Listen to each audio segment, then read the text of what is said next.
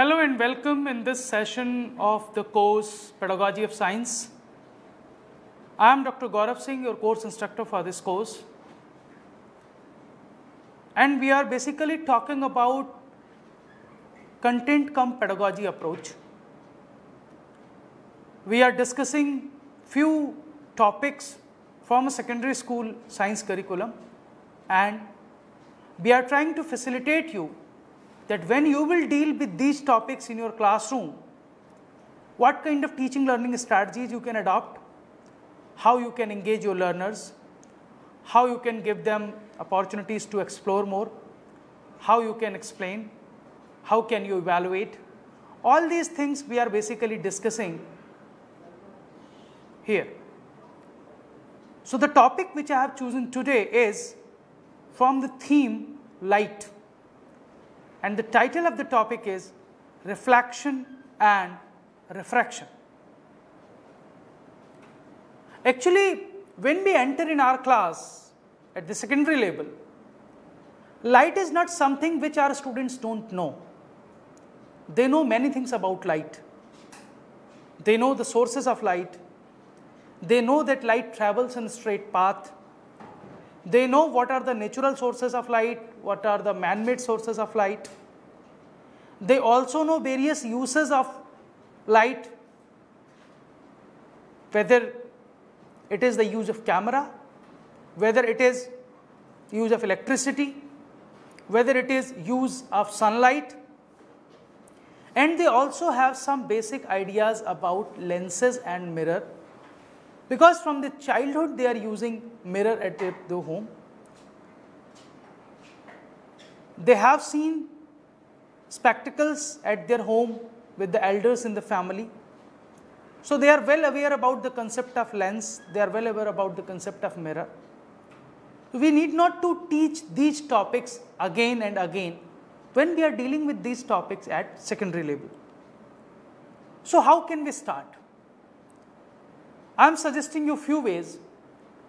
Like you can start with taking examples of the uses of mirrors from your students. You ask your learners to tell you that what are the various uses of mirrors they have observed at their home, in the neighborhood, or in the society, in the parking, in the mall. They must have seen different types of mirrors. Or if you have a good laboratory with different types of mirrors, give them different types of mirrors. Let them experience the types of images being formed in those mirrors. Ask them to note down the differences, notice the differences in the images in different mirrors. Even you can use some kitchen utensils which basically reflects and work as mirror. They can also see what kind of images are being framed there. So they may told you or they may report in their notes that some images are long, some images are short, some images are round, some are distorting the shape, some are erect, some are inverted. So these will be some common observations of your students when they try to find out that how image is being formed in different types of mirrors.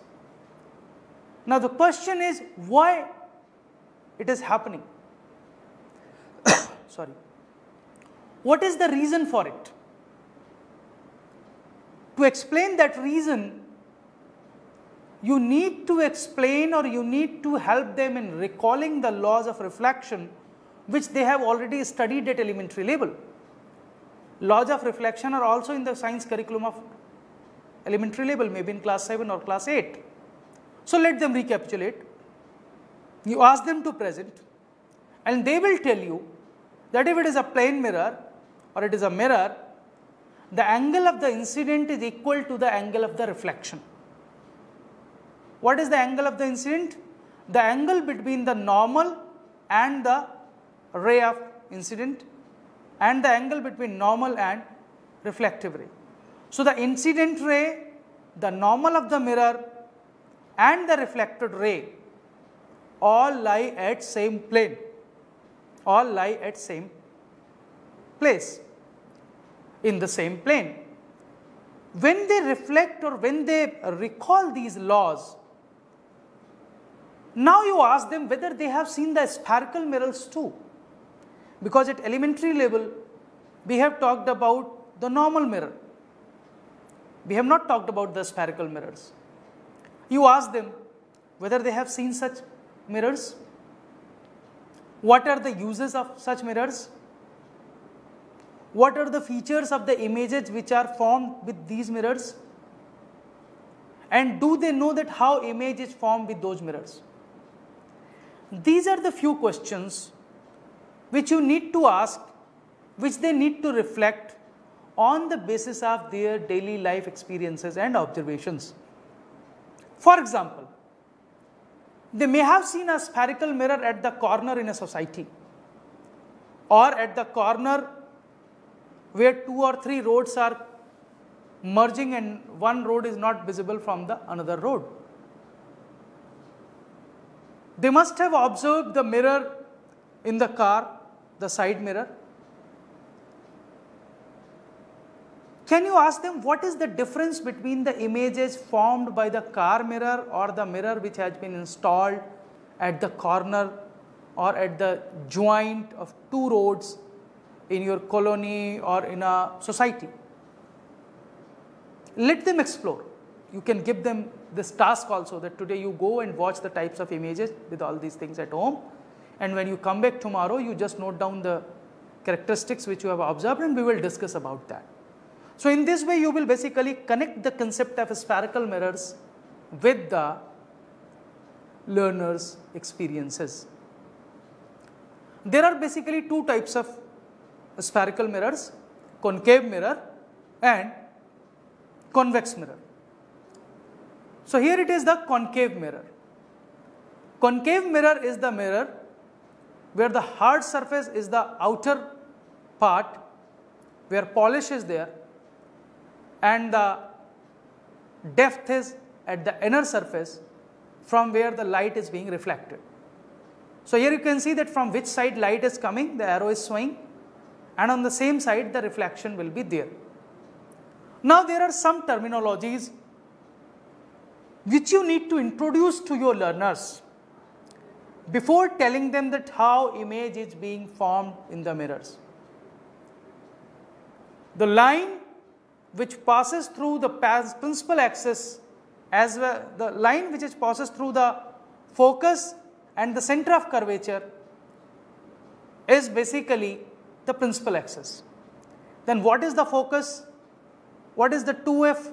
All these terms you need to explain to your learners, because when you will explain these, only then you can introduce the rules of reflection for concave mirror. What are the rules? Any incident ray traveling parallel to the principal axis on the way to the mirror will pass through its focal point after reflection. So if a ray is traveling parallel to the principal axis, this is the principal axis, the ray is traveling, when it will return, it will cross the principal axis at a point, that point is called focal point. Similarly, if an incident ray is passing through the focus, either this way or this way, when it will be reflected as a parallel to the principal axis. These 2 roles. And if any ray incident parallel to the principal axis, it is reflected passing through the focus. Here you can see, in example picture 1, a ray is coming parallel to the principal axis, and after reflection it is going through the focus. The image just below that is also showing the same.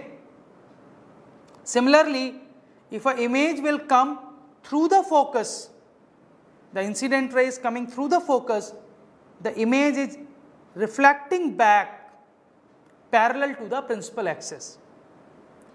If an image is coming through the center of the curvature, it will return on same way. And if a ray is coming at the normal, then the angle of the incident and angle of the reflection will be the same, and it will return with the same angle on the opposite side of the principal axis. So if you explain these rules of reflections, not only the images, my suggestion is use lenses, my suggestion is use the concave mirror and convex mirror. You can have a laser torch with you. So in a dark classroom, you can use 2 or 3 colors of the laser torch, and with that you can explain easily that when ray is coming to the principal axis, parallel to the principal axis from where it is reflecting, and when a ray is coming from the focus from where it is being reflecting. Why these rules are important? These rules are important because if your students will understand these rules, they will be feeling very comfort when they will draw the ray diagram of any image which is being formed. So what you can ask to your learners after this, that why concave mirrors are used in as reflectors in torch or the headlight of the car or scooter. What is the use of concave mirror for the dentist or for examining the eyes, ears, nose and throats? Because doctors are using concave mirrors. In torches we use concave mirrors.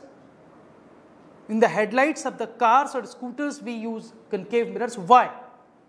Because light get reflected in an angle, so it expands.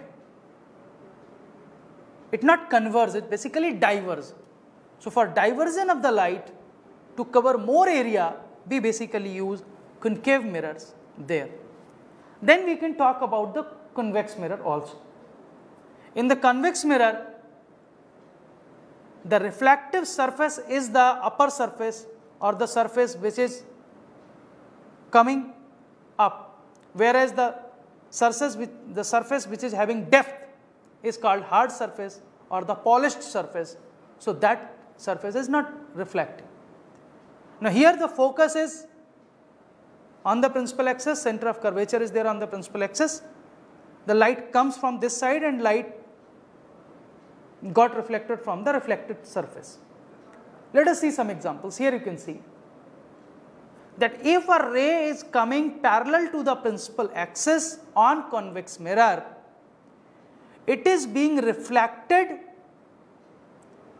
in the opposite direction, but if you extend that line to the focus, that line will touch to the focus. Similarly, if a incident ray is coming in the line of the focus, it is being reflected parallel to the principal axis. If ray of light is coming towards the center of the curvature, it is reflecting back with the same path. And if a ray of light is falling at the point P, it is reflecting with the same angle on the opposite side of the principal axis. So here also these 4 rules are important when you talk about the reflection from the convex mirror. How can you link it with the daily life experiences? There are rear view mirrors in the vehicle, which are sometimes called wings of the car.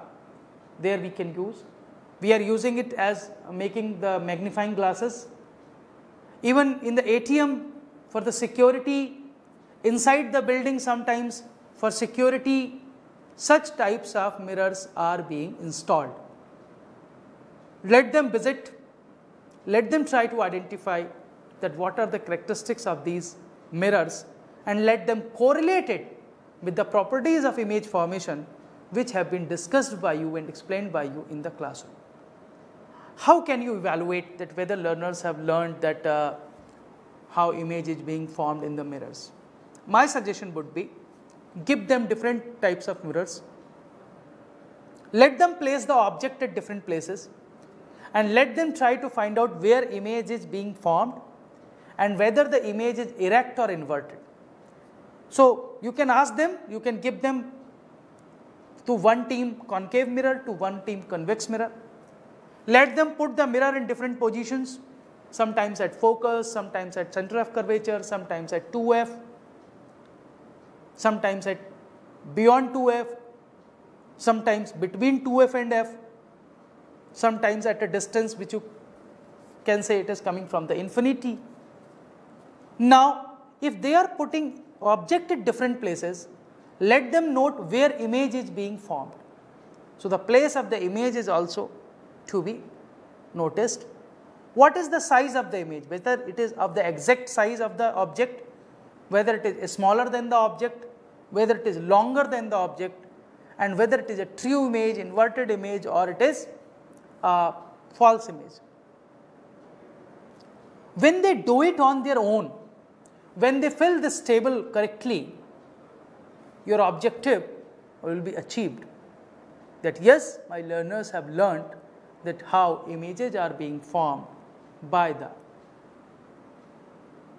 mirrors. From mirrors, let us move towards the lenses. So, the phenomena related to lenses is called refraction.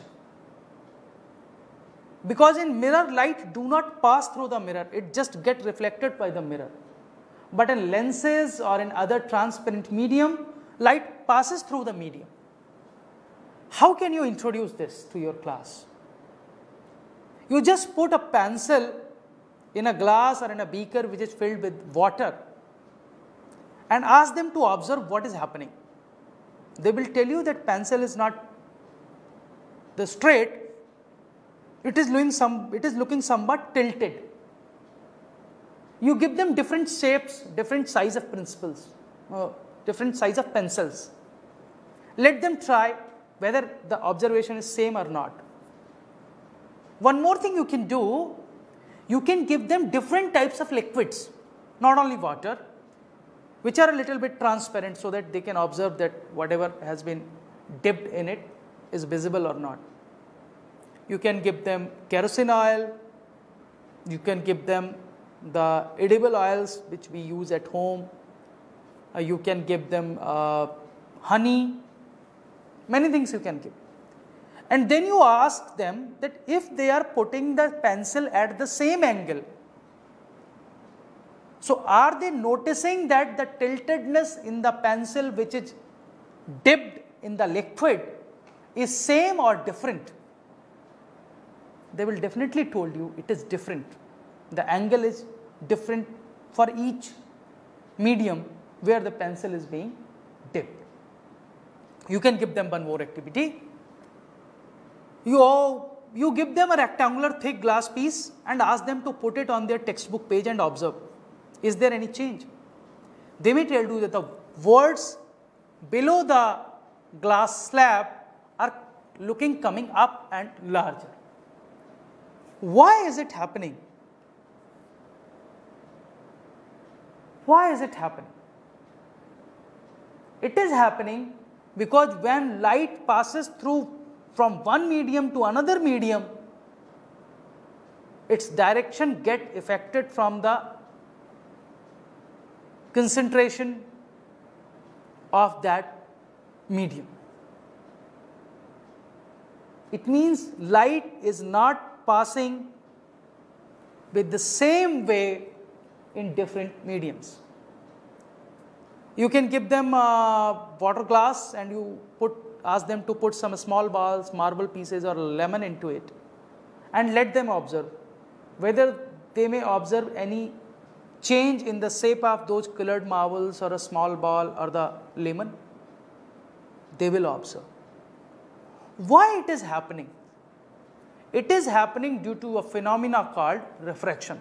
So, before these observational activities, it is my suggestion that don't introduce the concept of refraction directly. Give them different types of examples, give them different types of materials. Few I have suggested to you, few you may have in your mind. Then you tell them that light generally travels in a straight line, which is called rectilinear propagation of light. But when it passes from one medium to another, it bends. You explain the examples. When they were observing the pencil outside, it was in the air. But when they dipped the pencil in the water, the medium had changed from air to water, the medium had changed from air to oil, the medium had changed from air to glass, So there are different mediums which are changing. More denser is the medium, the pace of the light will be slow. And this slowing basically causes the change in the direction of the light waves, or we call bending. So the bending of light as it passes from one medium to another is basically known as refraction. Very famous experiment which is being basically suggested at all secondary level classes is an experiment of a glass slab, where you ask your students to put it on a white paper. Either you can use a glass slab or you can use a prism, whatever you want to use, you can use. Then you put a line or you put some pins on the line on one direction. You draw a straight line, then you draw one incident ray where you put different pins, and you ask your students that where they are observing the pins from the another side.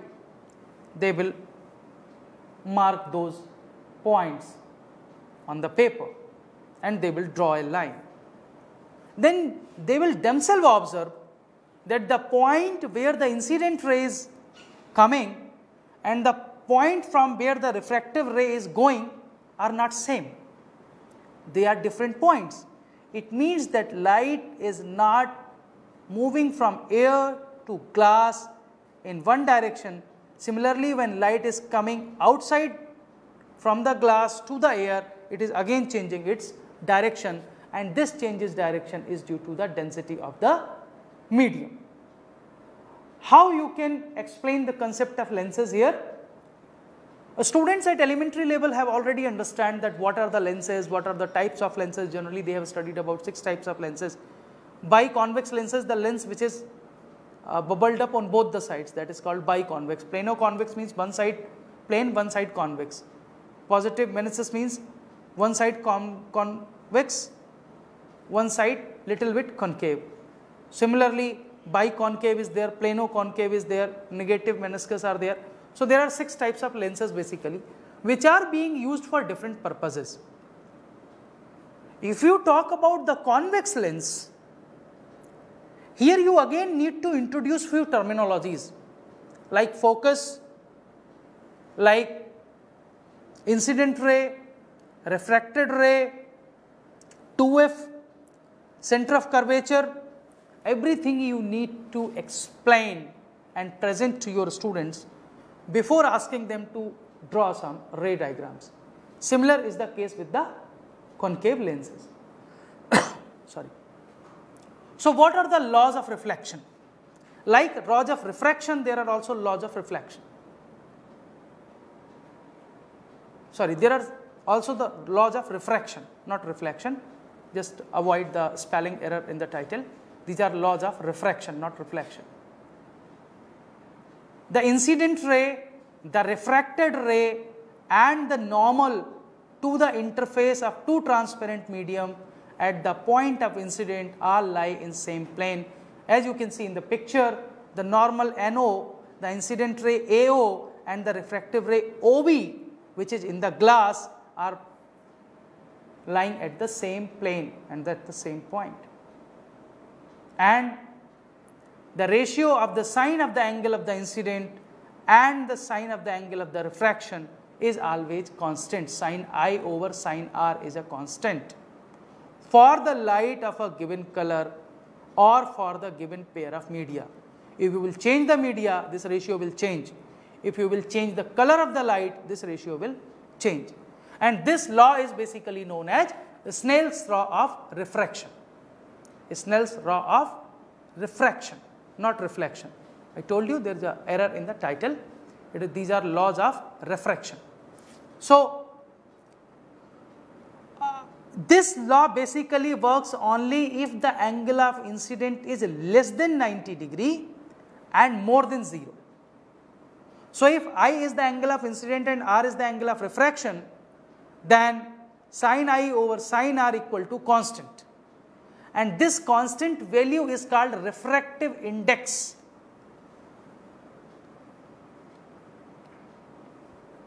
This constant value is called refractive index of the second medium with respect to the first one. Now, how convex lens works? At the childhood, we all have done this experiment. Even many students have done this experiment, that we give them a convex lens, they put it in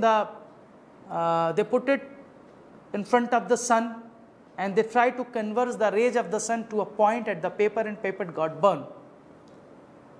Now, you need to explain the concept of refraction with this example. This experiment they have done, but they may not be aware it is happening only due to the refraction of the light, because sun rays are coming from the different lines. When they are converging at a point, when they are passing through a convex lens, then the impact of the rays increases, the heat increases, which basically is the cause of burning of the paper. So, how images can be formed by the lenses? Again, there are certain rules, like a ray of light from an object, if it is coming parallel to the principal axis, whether it is convex lens or it is concave lens. If it is convex lens, it will pass through the principal focus of the other side of the lens. But if it is a concave lens, it will appear to diverge through the principal focus located on the same side. The side from where the incident ray is coming, it will appear, but it will actually go to other side.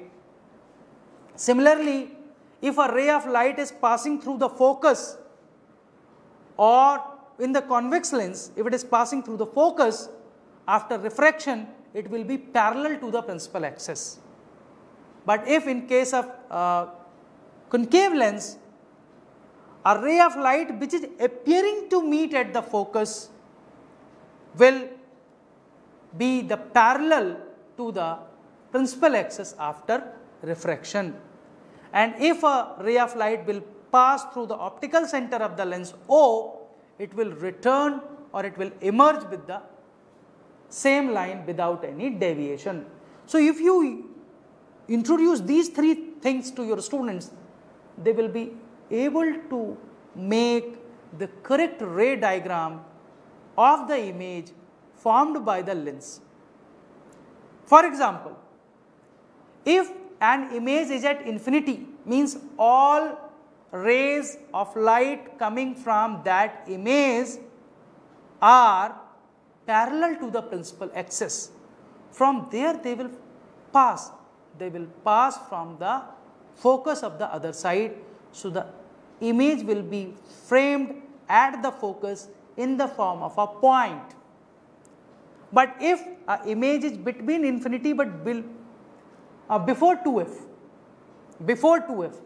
then you can see that the one ray is coming from the top of the image, which is passing through the optical center, and the one ray which is coming to the principal axis is passing through the focus. Both are meeting where? They are meeting between 2f and f.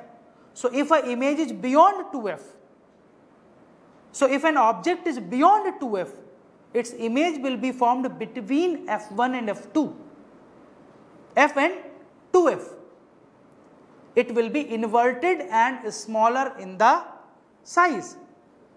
Similarly, if an object is as 2f, its image will be formed at the 2f on opposite side, inverted but of the same size. If the object is between 2f and f, its image will be formed beyond 2f, larger than the object and inverted. So, in this way, if something is at f, its image will be formed at infinity. If something is between f and o, its image will be formed erected, but not the true image. Its image will be formed erected, not the true image, at the same side of the object beyond the object and beyond 2f. That is why here you can see that we have shown the image by the dotted line and not by the exact line. Similarly, you can explain that how image can be formed from the convex as well as concave lenses also. So, what you need to do again? You give your learners different types of lenses, an optical bench, some object or a candle. Let them experiment. Let them put image at different places. Let them place lenses at different places. Let them try to find out where is the image, what is the size of the image and what is the nature of the image. So, position of the object, whether it is on f, whether it is on infinity, whether it is on 2f, whether it is between infinity and 2f, whether it is between f and 2f, whether it is between f and o, and where the image is being formed. What is the position? What is the size, whether it is smaller, same size or larger? What is the nature, whether it is true image or false image? So, if your students are able to fill this table after the experimentation, it means your objective has been achieved. So, my suggestion is that if in a class of secondary level, you are going to introduce the concept of reflection and refraction, introduce it through different types of activities and give a lot of opportunity to your students to experience. If they will not be able to experience it, if they will not be able to experiment on their own, they will always do mistake. Either you ask them to draw a ray diagram or you ask them to tell you any example from their daily life, because we need to connect the life, we need to connect the experiential learning when we are talking about teaching learning in science. So, I hope that this video will help you in explaining the concept of refraction and reflection in your class. Thank you very much.